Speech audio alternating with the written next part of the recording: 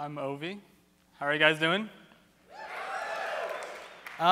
We all enjoy stories. Stories come in many different forms of media, which you can see some of here. Growing up, I loved to read comics and to watch movies. After I finished high school, I also rediscovered reading, as I didn't have to read books on the school reading list anymore. I could read the books that I wanted. They were a great form of entertainment, but they also offered ideas that I never would have thought of had they not been in the context of a narrative. The more I got into books and comics and movies, I started to see how they impacted and sort of guided my outlook on everything. They sort of made me think about myself and the goals in my life. I soon realized how important storytelling is to all of us and how it plays a big part of how we think and figure things out for ourselves. Different forms of storytelling are all around us. As we've advanced in technology, we've also developed various creative ways to tell stories. Let's go through a little bit of history.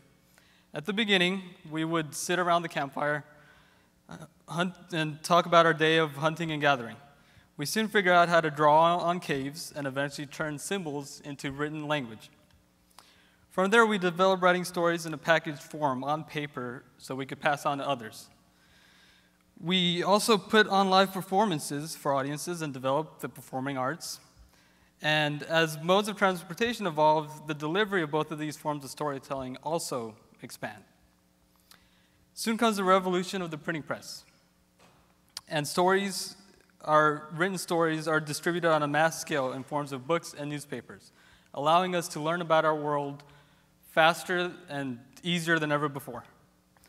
Additionally, technology soon gives us the ability to take photographs that accompany written stories and are able to even tell stories of their own.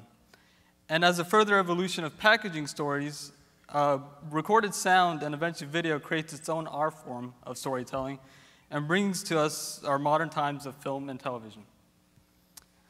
Storytelling with sight and sound makes enjoying a story more accessible. Who doesn't enjoy a good movie or TV show? And with everyone having a TV in their home, the audience is bigger than ever before. It also gives us a greater amount of choice in the kinds of stories we enjoy and has led to a form of interactive storytelling, video games. And as technology shapes the stories we tell, it really seems like the need for storytelling is what develops some of these technologies. With digital media and the internet, nearly all forms of packaged storytelling are all available in an instant at your fingertips. We're going through a shift of technology that affects nearly all forms of media and telling stories before it.